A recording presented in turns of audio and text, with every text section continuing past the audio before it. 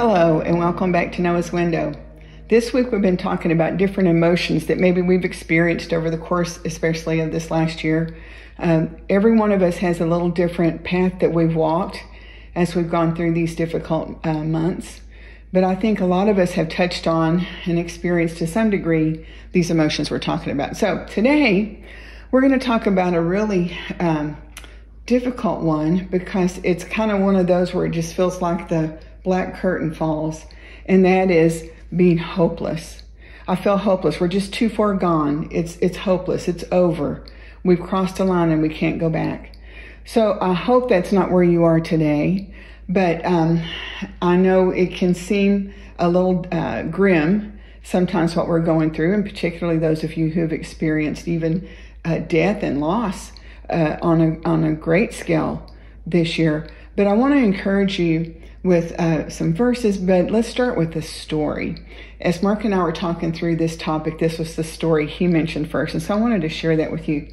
If we go to the book of Luke, and again, the book of Luke is one of the four Gospels. It was written not by one of the apostles. Luke is actually a physician who tells us that he gathered all the eyewitnesses that he could and took their testimonies and organized them in a chronological manner. So Luke has given us a great resource in his gospel account.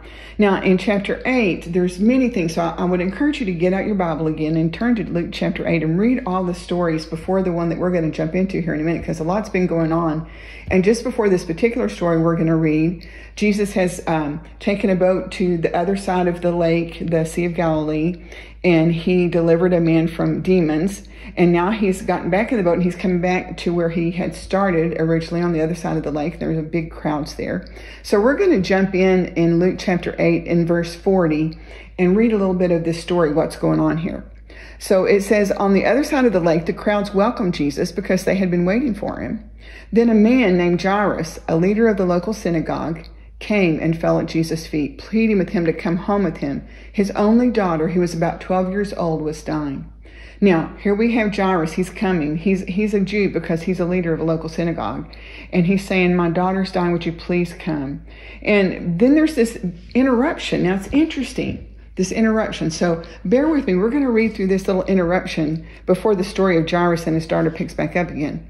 So the Bible goes on to say, as Jesus went with him, he was surrounded by the crowds. So Jesus is already on his way to take care of Jairus' daughter. And verse 43 says, a woman in the crowd had suffered for 12 years with constant bleeding, and she could find no cure. Coming up behind Jesus, she touched the fringe of his robe. Immediately the bleeding stopped. Who touched me? Jesus asked. Everyone denied it, and Peter said, Master, this whole crowd is pressing up against you. But Jesus said, someone deliberately touched me, for I felt healing power go out from me. When the woman realized that she could not stay hidden, she began to tremble and fell to her knees in front of him. The whole crowd heard her explain why she had touched him and that she had been immediately healed. Daughter, he said to her, your faith has made you well. Go in peace. Now remember, Jesus and Jairus and the crowd actually are already on their way to take care of Jairus' daughter, but there's this interruption. There's this what happened and this interchange with this woman. So while this woman just got a miracle, something else happened. Verse 49 says, while he was still speaking to her, this woman that was healed, a messenger arrived from the home of Jairus, the leader of the synagogue. He told him, your daughter is dead. There's no use troubling the teacher now. He said, it's hopeless. It's all over. Just don't bother. Jesus doesn't need to come. Verse 50, but when Jesus heard what had happened, he said to Jairus, don't be afraid. Just have faith, and she will be healed. When they arrived at the house, Jesus wouldn't let anyone go in with them except Peter, John, and James, and the little girl's father and mother. The house was filled with people weeping and wailing, but he said, stop the weeping. She isn't dead. She's only asleep. But the crowd laughed at him because they all knew she had died. Then Jesus took her by the hand and said in a loud voice, my child, get up. And at that moment her life returned, and she immediately stood up. Then Jesus told them to give her something to eat.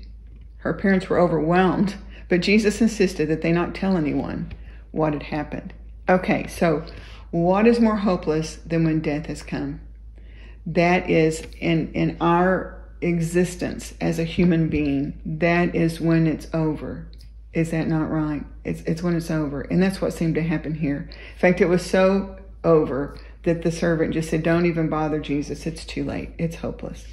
So as we can see in this story, glorious story, isn't it? It wasn't too late. Death doesn't stop Jesus. Jesus is the author of life anyway. Remember, he is life. He is the resurrection. That's not going to stop him. It's not going to stop him for this little girl that was raised to life. And when she died later, it didn't stop him then either, because even when this life comes to its end, the Lord has told us that we will live forever. So we shouldn't be hopeless.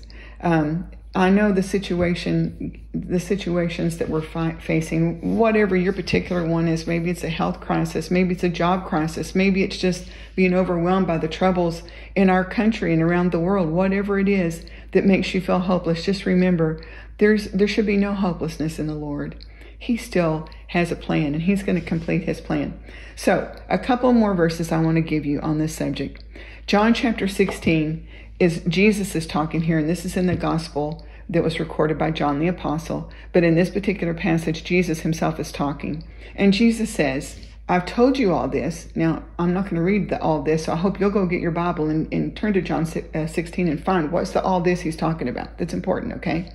I have told you all this so that, there's that phrase, so that he's about to tell you something important. I have told you all this so that you may have peace in me. Our peace isn't going to come from our government. Our peace isn't going to come from finances. Our peace isn't going to come from good weather. Our peace isn't going to come from anything except Jesus Christ.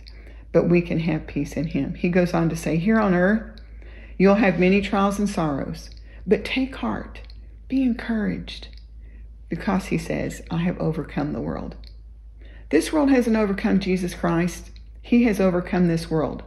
We're still living out this particular period of time where the evil one is doing his thing, but Jesus is going to evacuate us soon, and we're going to be living eternally with him forever. But in the meantime, even right now, even today, we need to fulfill our assignments that God has sent us here to do to represent him. Okay, so let's look at Philippians 1, chapter 1, verse 6. And Philippians is a letter that Paul wrote to the church at Philippi. And so Paul says, I'm certain. That's big. I'm certain. This isn't he thinks so, maybe so. He said, I'm certain that God, who began the good work within you, are you a Christ follower? Has God begun a good work in you? If you trusted Jesus Christ as your Savior, he has. He's begun a good work in you. Paul says, I'm certain that God, who began the good work within you, will continue his work until you wipe out and it's all over. No. Okay. He will continue his good work within you until it's finally finished. When is that? He's about to tell us when. On the day when Christ Jesus returns. Let's stay busy. Let's stay focused, fulfilling the things that God has designed for us to do, completing our destiny, whatever that is, whatever your walk of life, wherever you are in your spiritual journey. Let's be challenged to fulfill and have God fulfill in us and surrender to him to fulfill in us, because he's promised that he will. He's going to continue his work in us until he comes back. So he hasn't come back yet. I expect him any minute, but he hasn't come back yet. And in the meantime, let's continue to allow him to work through us. And that's where we're going to find encouragement and fulfillment and even satisfaction in this weary world that we're living in. We need to know that there's no reason to be hopeless. We shouldn't be hopeless. We have the Lord. He's overcome the world. He's still working in us, and there's still a future ahead of us. So I hope that encourages you today, whatever you're facing. Let's have a word of prayer.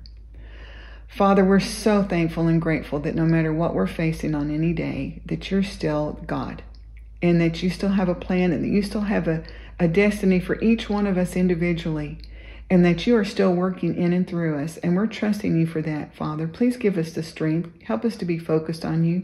Help us not to lose hope, but to remember that in the midst of all our troubles and sorrows, you've overcome this world that we're living in, and that you're going to carry us through and give us the strength and the courage and the endurance to continue to work for you in this life.